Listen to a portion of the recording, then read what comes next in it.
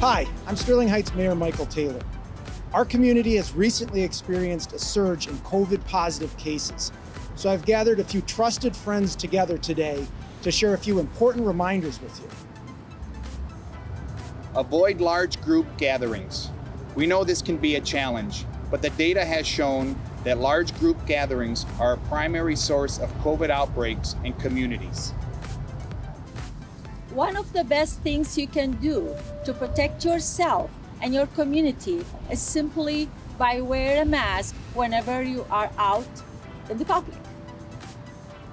And sure, you'll probably remember to wear your mask when you go to the store, but it's just as important to wear that mask anytime you're in close contact with any individual, including extended family that you don't live with. And speaking of close contact, always maintain a 6-foot gap between yourself and others. That's known as social distancing.